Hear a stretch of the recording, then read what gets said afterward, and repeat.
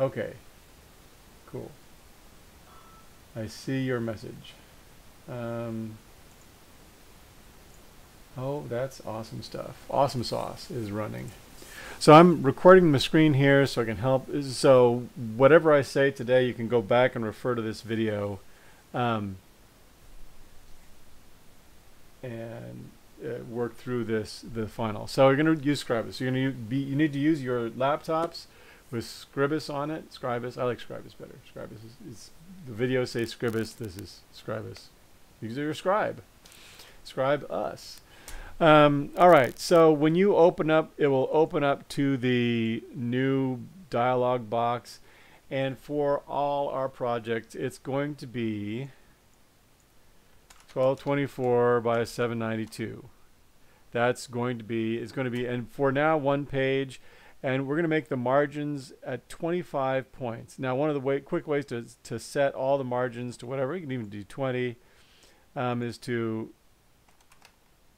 click on the constrain tool. The constrain means that whatever you change, it'll change for all of them. So if I change this to 20 and then hit tab, all the margins change to 20. So I've got my size, width of 1224, height of 792, which is 11 by 17, which is two 8.5 by 11 sheets of paper next to each other, which is the size of a yearbook spread. So then I click OK. And I already have my properties, align and distribute, and layers dialog boxes or toolboxes already open. And I would normally put them on, because I have two screens, I would put them on this screen over here, but because you need to see them, I'm not. So I've got my background, my desktop. I'm going to go up here to view and change it to fit to height so I can see my whole workspace. And here's my workspace. There's my 20 point margins all the way around. And to start with, I want to have I want to use a background color, because if I don't do anything, it's going to be the color of paper, in this case white. So I'm going to click on my shape tool. I'm going to click on my rectangle tool, and I'm just going to click on the background, and instead of clicking and dragging, just click on the background. It gives me the dialog, and I'm going to make it a width of 1224 and a height of 792 and click OK. And because I clicked right here, it's not centered in the right place, so I'll go over here to the X and Y position on my properties tool and 0, 0. So now I've got a rectangle that is filling the whole space. And if you know, if we're going to print this, you're going to want to bleed this out beyond the edge of the page, and we'll talk about that later. But for the purpose of this assignment, just leave it exactly the same size as the page. Now I'm going to click on colors in my design here. I'm going to change the color of the background. I'm going to say dark blue, cyan. Have a color tool.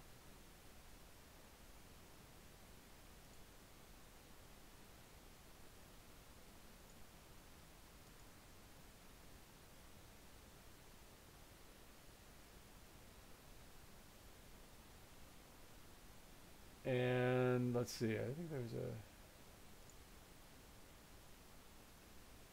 now you can put a gradient in.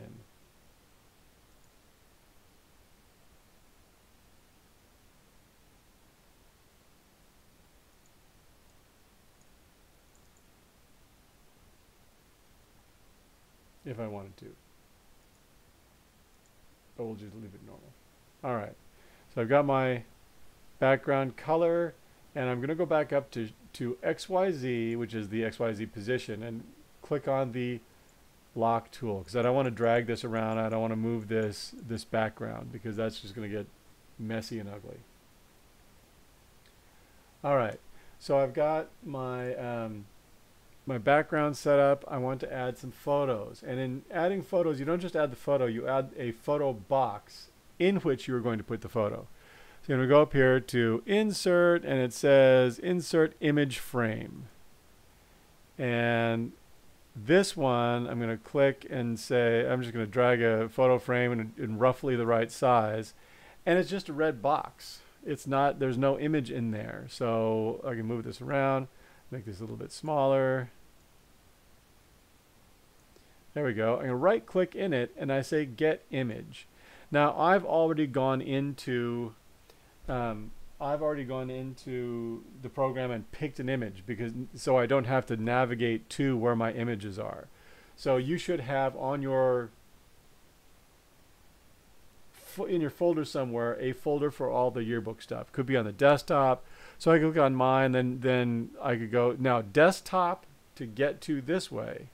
Actually click here, and desktop is right here. So if you click on your username, which is going to be yearbook something, desktop's right here. So I click on the desktop, but my photos are all in my own folder that I set up already.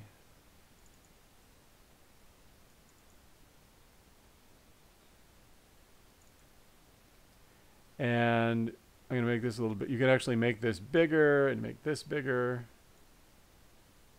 That doesn't make, I thought it would make the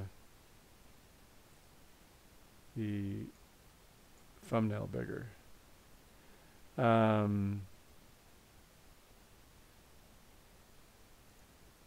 There's one.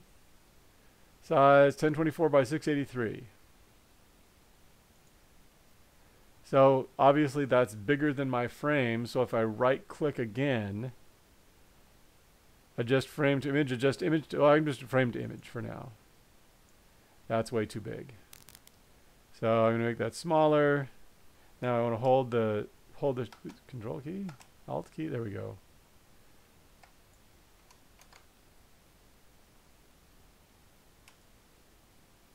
No, that's not the alt key.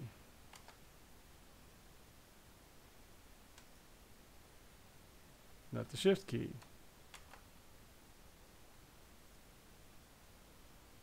It's not free. So you can actually change the frame and leave this big, or change the size of the frame, and then change the. Let's go back to this.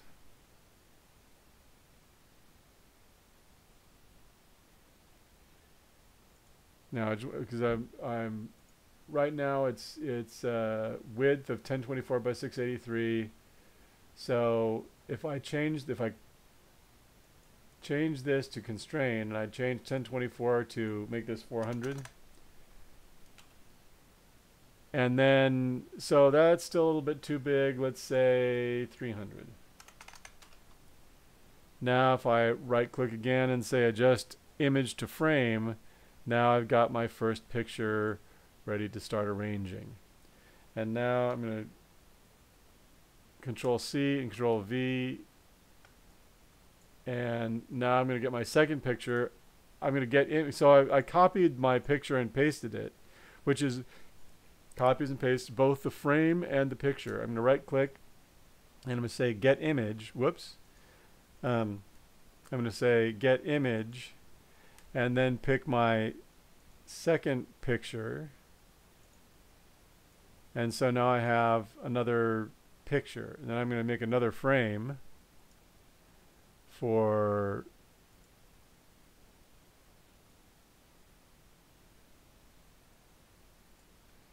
and I want to make this one a height of 400. Which one would this was 300? Sorry, a height of 300 to kind of keep everything the same. I know my next pictures are in portrait format. So constrain, it doesn't really matter as long as I make this 300. Now I've got my next frame going. I'll right click, I'll say get image, and I'll go to this one. Too big, adjust image to frame. Now I see my frame is a little bit big, and now I'm going to adjust frame to image. So now I know that it's 224.22 by 300. So if I copy again, CV, there's I copied and pasted with Control C and Control V. There's my next picture. I'm going to right click and get image. I'm going to say, was it with the Sagrada Familia? Where'd it go?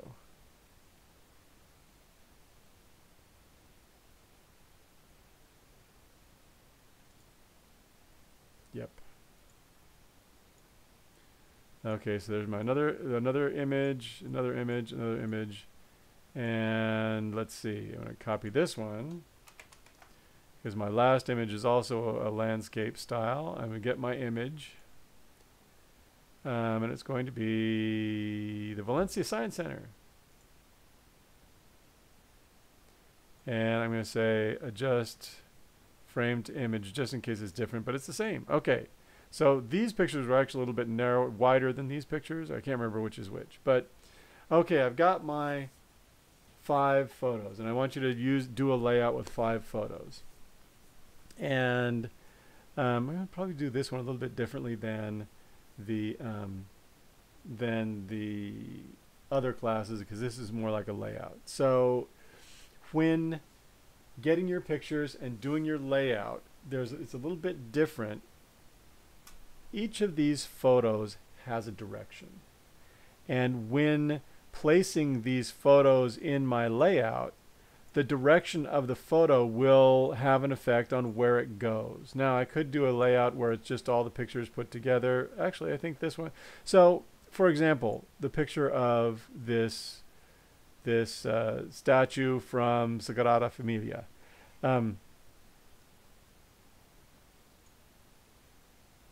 It's facing to the left.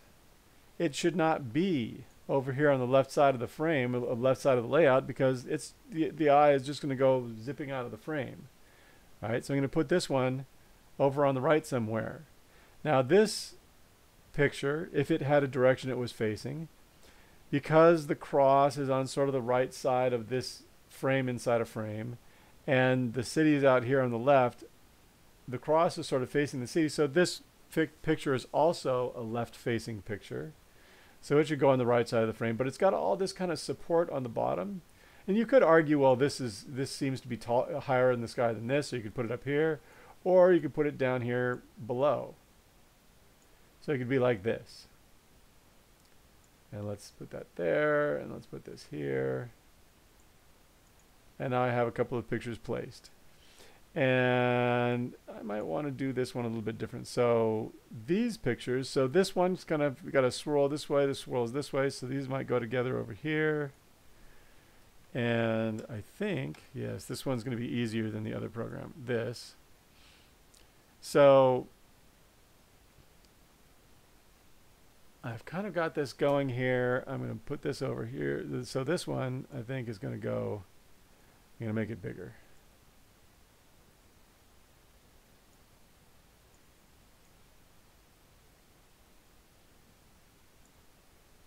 Maybe I'll make it the same height as this one. So to make it the same height, let's do it exactly. Height is 300, so let's go click on this one, and I was pretty close. Want to make sure this stays constrained, so 300. And then I'm going to right click and adjust frame to image, and there we go. So now I've got kind of an eye line going on. Now I can make over here on this side, I can, let's see, we can highlight these both. And you notice how they're not lined up with each other. That's what this align and distribute is for. And we're going to align tops. There we go. Now the tops are aligned there, and we can align these two. Let's see align all these. Oops, I was holding the wrong button. I'm holding the shift key to select more than one thing, and I'm align those to the left. And because I was let's see what I want to do here for my design, for my layout. Let's make it do it this way.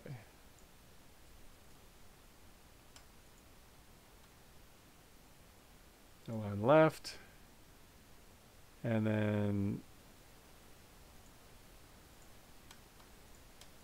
align bottom.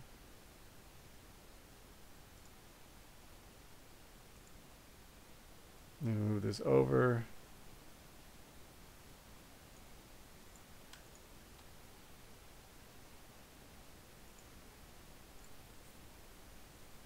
Okay.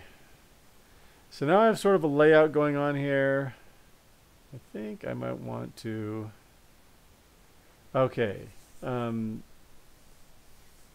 it's where I want to kind of figure out my layout. I'm trying to lay out my images, and I'll put... so it looks like this space over here is wrong. So I've got this. This is... Let's see, XY position, X is 21.76. Let's make this both 30.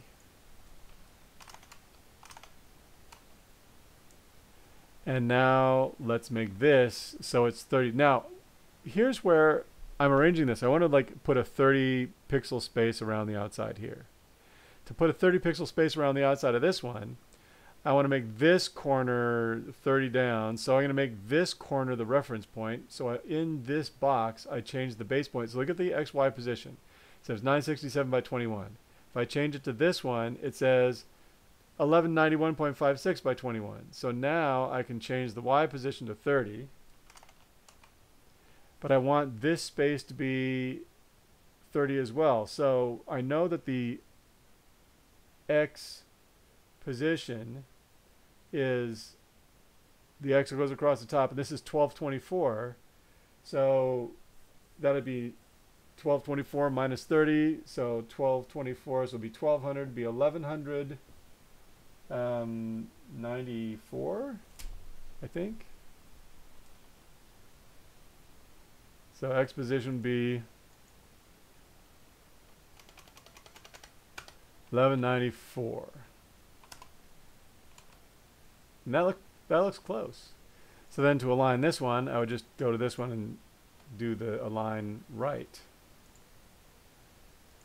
And it looks pretty close. So, and then if I wanted to make these spaces, if this is 30 pixels, this is 30 pixels, maybe I should make this 30 pixels as well. So I can figure that out in my own way. So let's say that's got to be X position. Oh, I want to change it back to the left side to make it 30 pixels. And then Y position 575. Let's make the reference point the lower left-hand corner. So then I can make the bottom, so it's 792. So it'd be 762. No, that's not right. 792 minus 30, 760. Yeah, it is right. Seems wrong, though.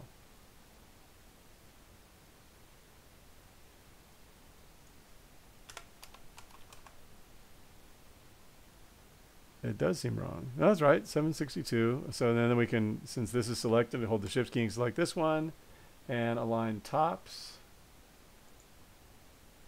And now they're both in position. This one should move over a little bit, and we'll get that one 762 as well. It's still 762. And then we'll look at the lower right hand. Here's the easy one. So this says 330. So this corner should be 360 X position.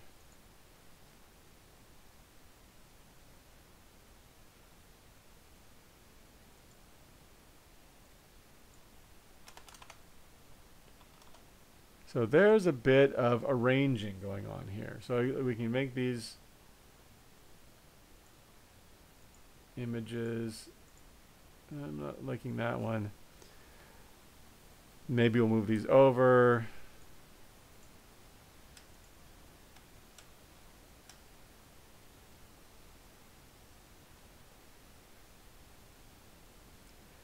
And theoretically, you should be aware of the gutter, but we're not going to worry about that. Now I want to put in some text.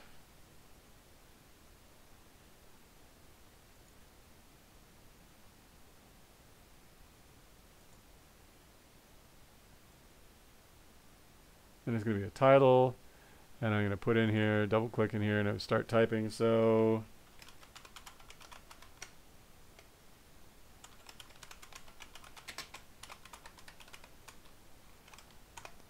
and I don't like that. So do I have? I'm sure I have it.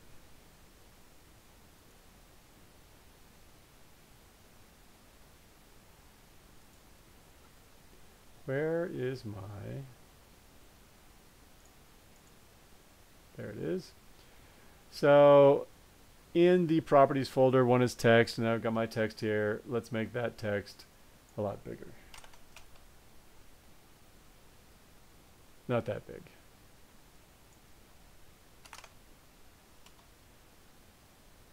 Still bigger. But I'm going to change my text box size by clicking outside, and then I can move this over. And let's change the color.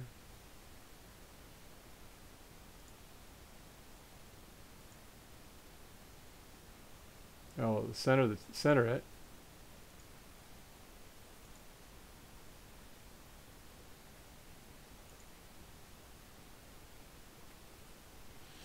Make it white.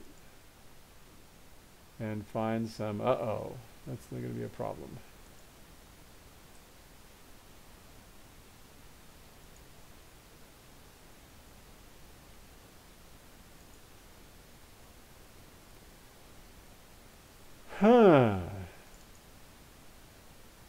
This is going to be a problem because you want to find something that looks good, but it's what I'm seeing here is that it doesn't seem to have a preview for the font display. I mean, you can go through and just click one at a time and keep. Uh-oh.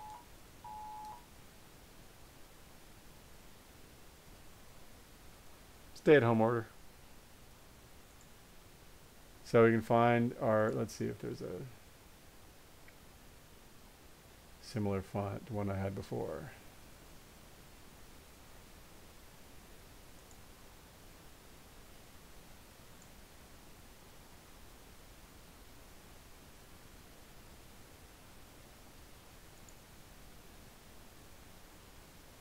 That's kind of cool for a display font.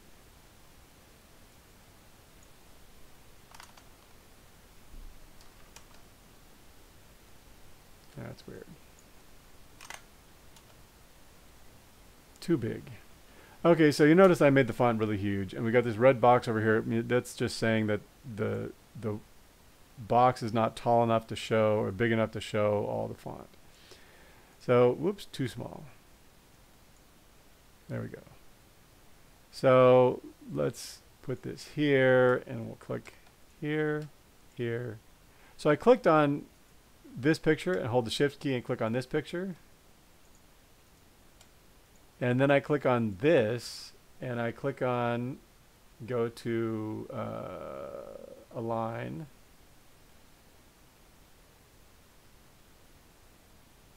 And where's my distribute evenly?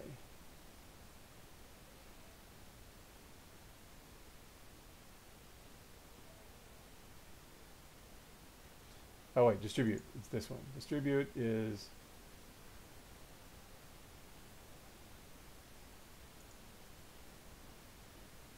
that didn't work.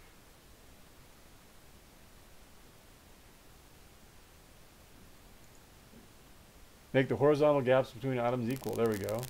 So now I've spaced my European travel title out so you can see, you know, there's some space there. The next part of this layout is you want to get some body font. Body is the written description that is just the text where you add like a paragraph or something. And so let's insert another text box, text frame. I'm going to put it over here and start talking about Barcelona, and Antoni Gaudí.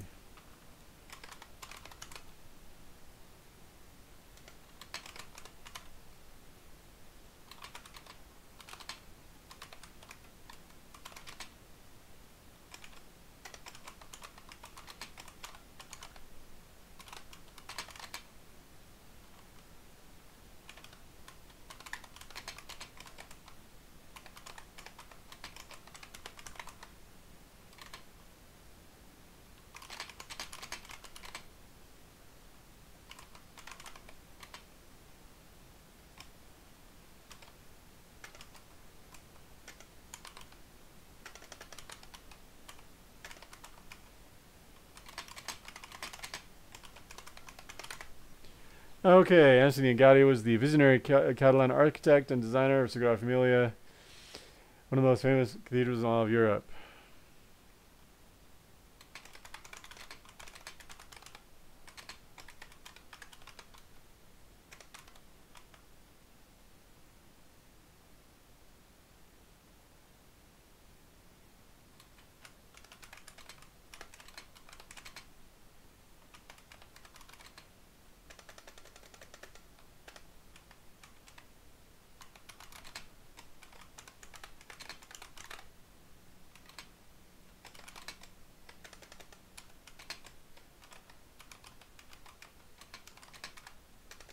Has been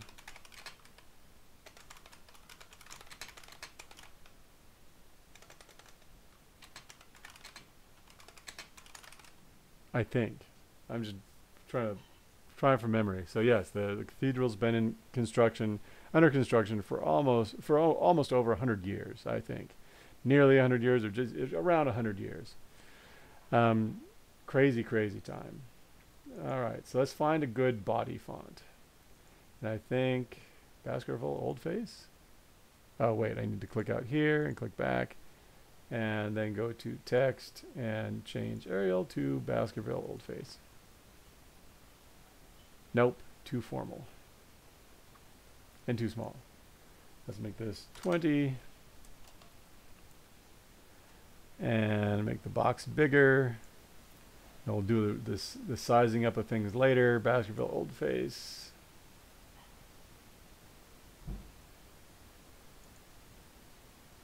No.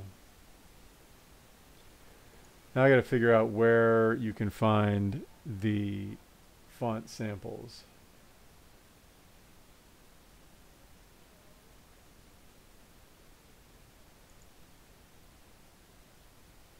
No.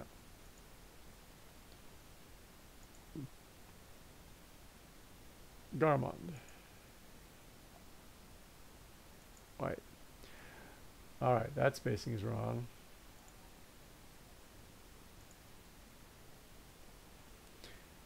Oh, is that what I think it is? All right, so let's put this down here. So now one of the features of design is now this should not be left aligned, it should be right aligned. So we'll go over here to alignment and go to right aligned.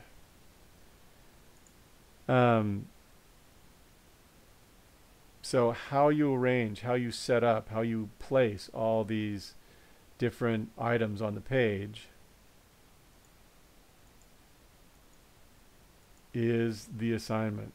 Now, I've made this is sort of my basic design. Now, this is a body font, and if I put more text over here describing the Valencia Science Center, I should not change the font face, size, or color of the body font when I put something over here. Let's say maybe I put this, let's make this a little bit wider so it's the same size as the font over here, and I also might not put it as right justified. I might be fully justified. That doesn't look good. Let's make it left justified, or left aligned.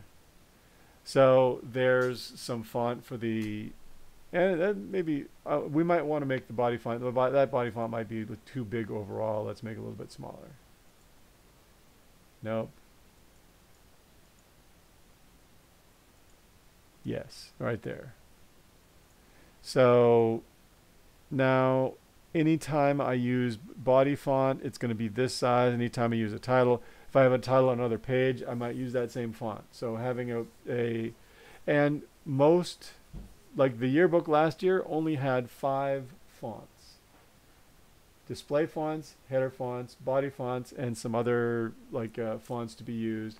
There was not a huge number of fonts. So if you look at back some of the early yearbooks for Hearts, I was not in charge, and we didn't have, the person in charge was basically creating the book but didn't have any idea about design. And so the book ended up with I think 20 different fonts, because each page designer designed their own page. It was a nightmare. I was going crazy seeing that going on. But now we have our own book. We can do these basic design principles and get the right kinds of fonts and the right kind of settings and setups for our design. Now, one thing you can do in design, let's say I want to do something where I put let's see, I put a shape behind. Oh. So I'm going to draw a shape, and one of the features of shapes is, let's see. Oh, I think I have to draw the shape first. There's a shape. And I go to the shape function. Oh, I can edit the shape. There's a editing table where I can change a bunch of the features of the shape around here. But let's just say I want to go back to the shape.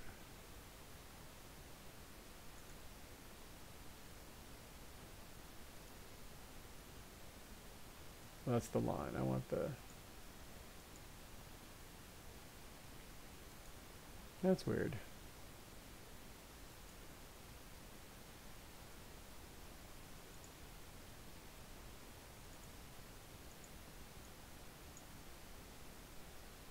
Oh. There we go.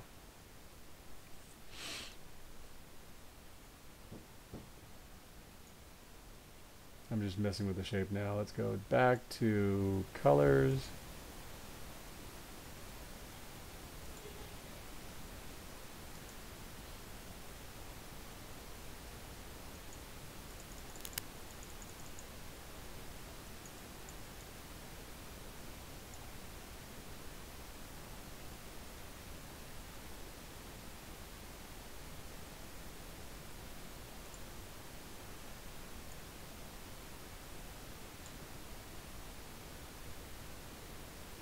So, and then layers is here somewhere where I can rearrange that.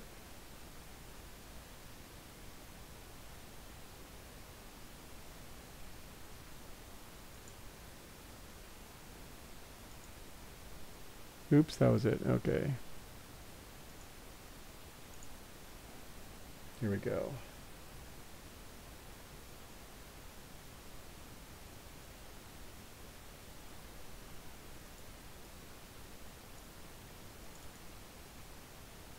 Yeah, I can figure that out later.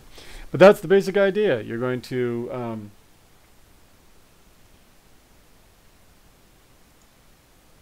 I see. I want to add a layer and put this.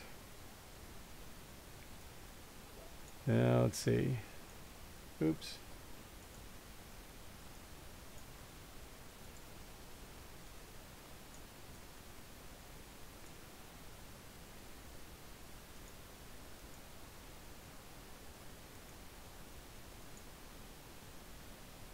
Oh, I'll get the layer thing figured out. But this is the idea. This is so the assignment is to create a design, include images in your design, pay attention to the direction of the images. Like this image would not work as well down here because it's, well, actually it might work down here. Works up here too. So this image on the other hand, looking in, it should look into the page, not out. This image should not be over here on this side. Let's see now. All right.